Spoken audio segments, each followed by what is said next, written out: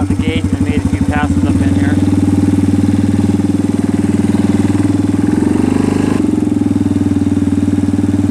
And this is where I got tired of backing up and going forward again, busting out the snow, so we will just stop right here. Okay, there's the snowshoes, and we'll get them on. Man, really sinking in a mile in this powder snow. Okay, we're gonna go check on the bus and the camp up here at the mountain property.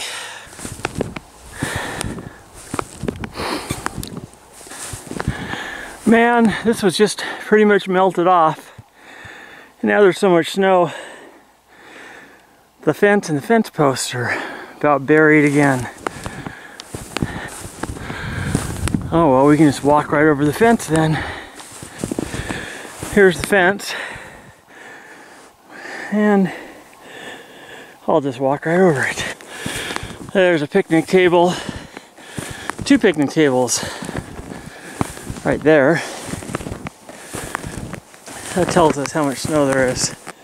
I could get a measuring tape, but that's pushing 3 feet right there. And I'm gonna have to dig out to get inside the bus.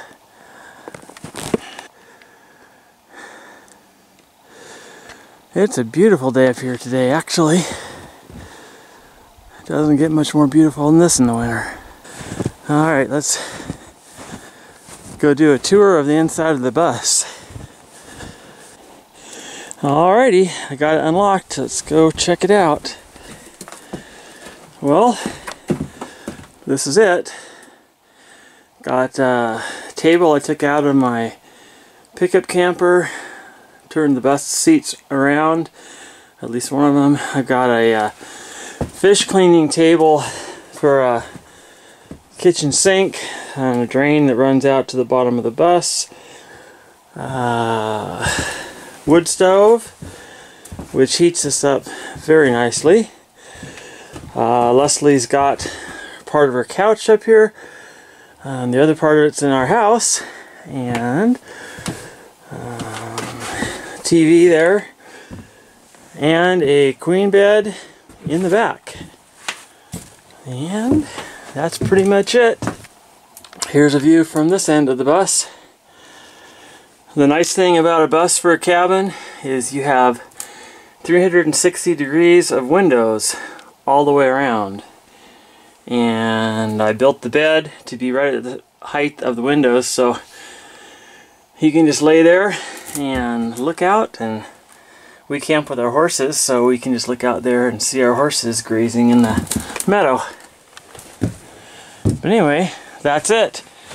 The cool thing about this is that this used to be our travel bus for our Milton Free Water School District, where I was the band director, and went on many trips on this bus with many bands over the years. I think this is a 1996 bus, date of manufacture, should be there somewhere.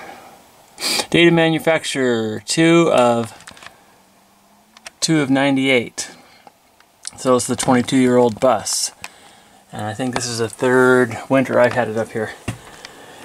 $500 cabin. It can handle any snow load that Mother Nature throws at her. Metal. I think it'll survive any forest fire up here. 360 degrees of windows. So to me, it is a perfect $500 cabin. Okay, everything checks out, so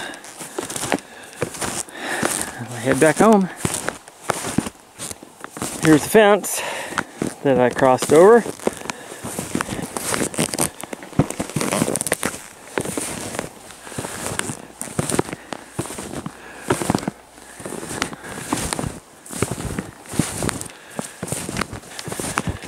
It's no wonder I couldn't drive the four-wheeler up here.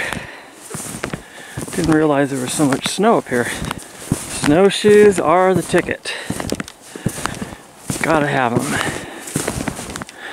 So it's actually kind of amazing that I busted through that much snow. It's pretty dang deep.